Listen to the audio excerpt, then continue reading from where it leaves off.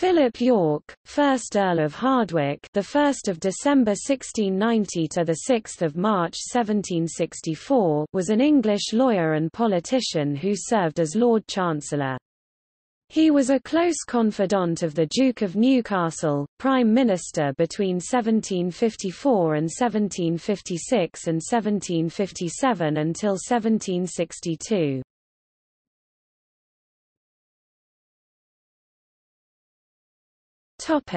Background. A son of Philip Yorke, an attorney, he was born at Dover. Through his mother, Elizabeth, daughter and co-heiress of Richard Gibbon of Rovenden, Kent, he was connected with the family of Edward Gibbon the historian.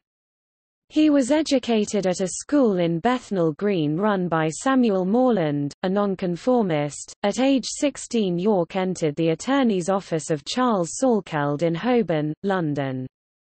He was entered at the Middle Temple in November 1708, and perhaps recommended by his employer to Lord Chief Justice Parker as Lord Tutor to his sons.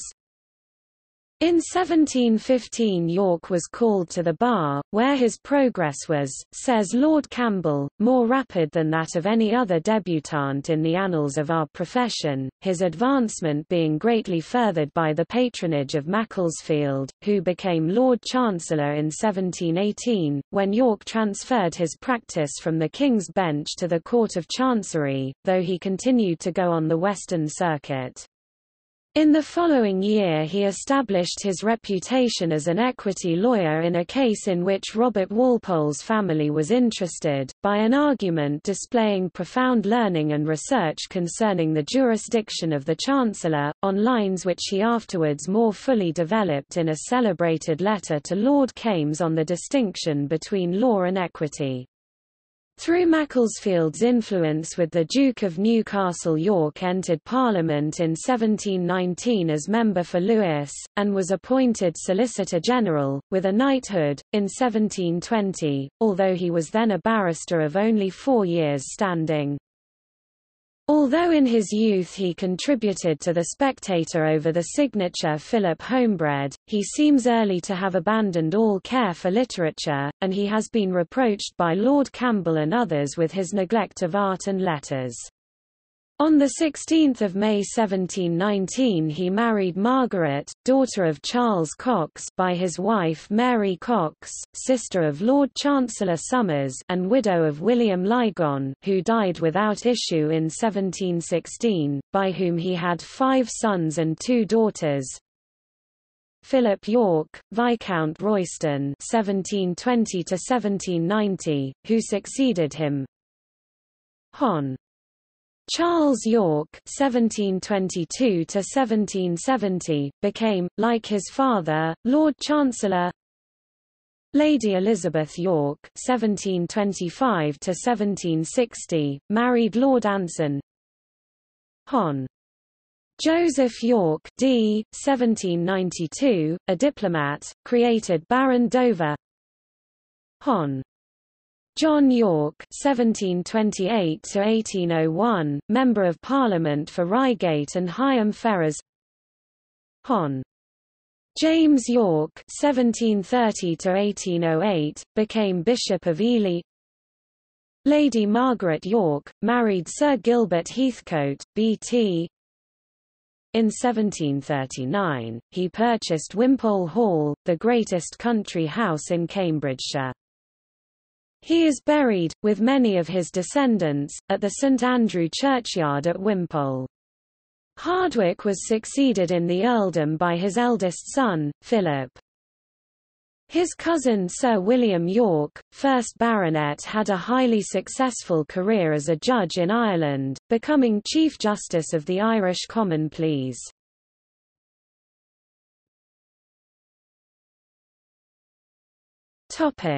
Career.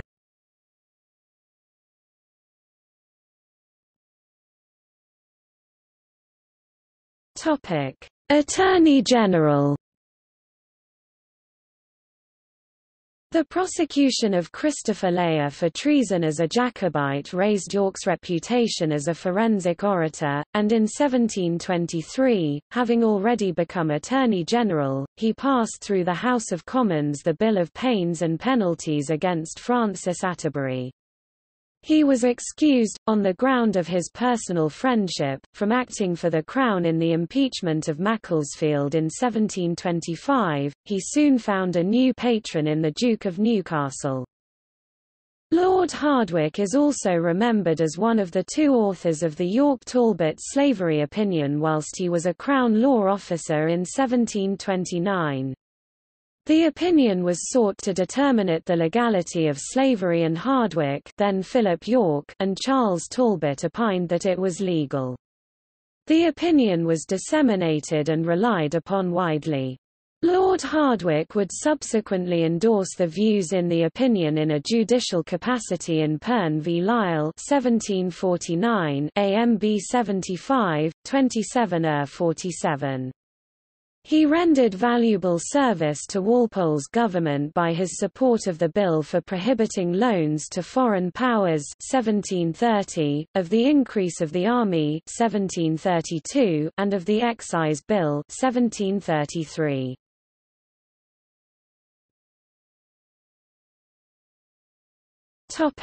Walpole government.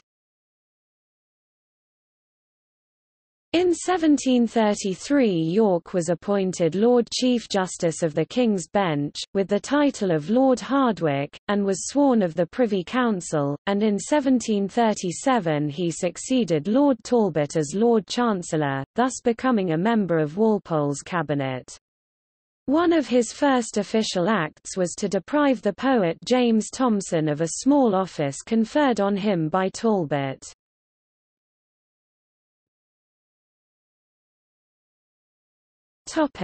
House of Lords.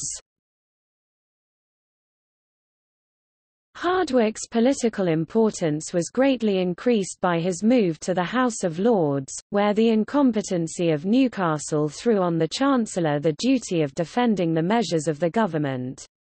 He resisted Carteret's motion to reduce the army in 1738, and the resolutions hostile to Spain over the affair of Captain Jenkins's ears. But when Walpole bent before the storm and declared war against Spain, Hardwicke advocated energetic measures for its conduct, and he tried to keep the peace between Newcastle and Walpole. There is no sufficient ground for Horace Walpole's charge that the fall of Sir Robert was brought about by Hardwicke's treachery.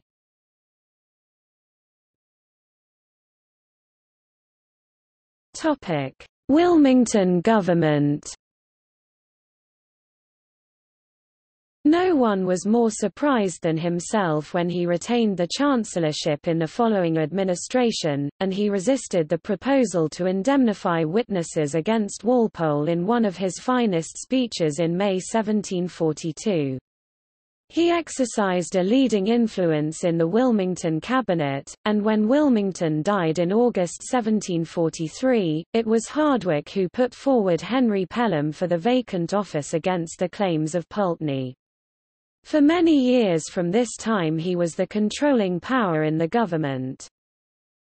During the king's absences on the continent, Hardwicke was left at the head of the Council of Regency. It thus fell to him to concert measures for dealing with the Jacobite rising in 1745. After Culloden he presided at the trial of the Scottish Jacobite peers, his conduct of which, though judicially impartial, was neither dignified nor generous, and he must be held partly responsible for the severity meted out to the rebels, and especially for the executions on obsolete attainders of Charles Radcliffe and, in 1753, of Archibald Cameron of Lochiel. He carried out a major reform in 1746 which swept away the feudal power surviving in Scotland in the form of private heritable jurisdictions in the hands of the landed gentry. On the other hand, his legislation in 1748 for disarming the Highlanders and prohibiting the use of the tartan in their dress was vexatious without being effective. Hardwicke supported Chesterfield's reform of the calendar in 1751. In 1753, his bill for legalizing the naturalization of Jews in England had to be dropped on account of the popular clamor it excited, but he successfully carried a Marriage Act which became the basis of subsequent legislation.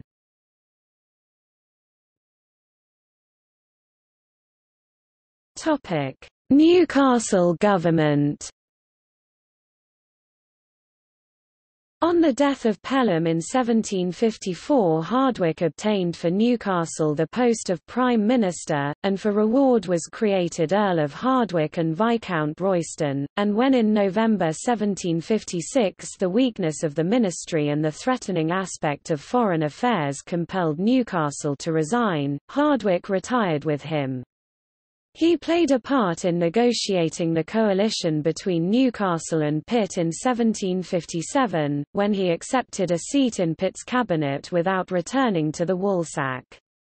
After the accession of George III, Hardwicke opposed the ministry of Lord Bute on the peace with France in 1762, and on the cider tax in the following year. In the Wilkes case, Hardwicke condemned general warrants, and also the doctrine that seditious libels published by members of Parliament were protected by parliamentary privilege. He died in London on 6 March 1764.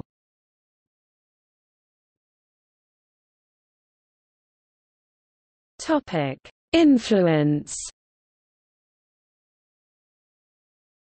In 1736 the King's Bench, under his presidency, delivered the seminal judgment in Middleton v. Crofts 2 ATK 650, which held that canons made in the provincial clergy convocations could not, by themselves, bind the lay faithful. He held the office of Lord Chancellor longer than any of his predecessors, with a single exception. His decisions fixed limits and established principles of equity. His influence was powerful in obliterating the traditions of the judicial bench under the Stuart monarchy, and in establishing the modern conception of the duties and demeanour of English judges. While still at the bar, Lord Chesterfield praised his conduct of Crown prosecutions as a contrast to the former bloodhounds of the Crown, and he described Sir Philip Yorke as naturally humane, moderate and decent.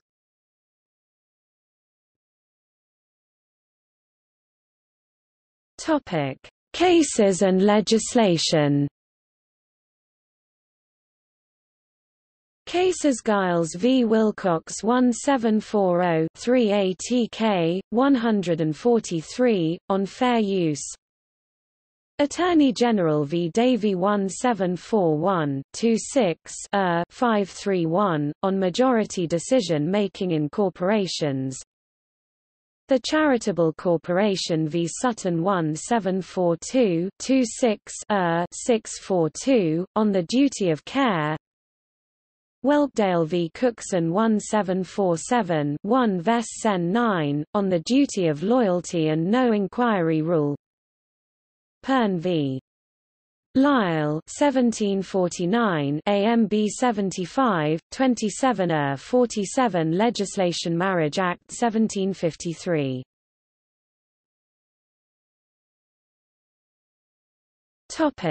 See also: Great Britain in the 7 Years' War.